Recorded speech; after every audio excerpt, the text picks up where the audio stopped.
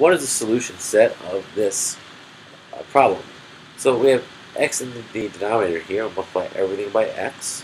So we have x times x plus 2 over x minus 2 equals negative 3. I don't want this x here in the denominator, so multiply both sides by x minus 2.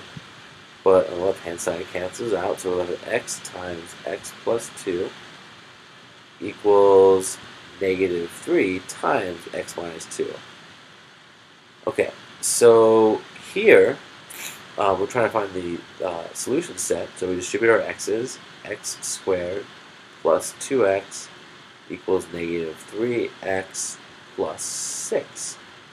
So if we want to solve this, we get everything on one side and set it equal to 0. We bring these two terms over to the left by adding 3x and subtracting x. So this is x squared plus 2x plus 3x is plus 5x minus 6. Alright, then this equals 0. What factors of negative 6 multiply negative 6 but add to 5?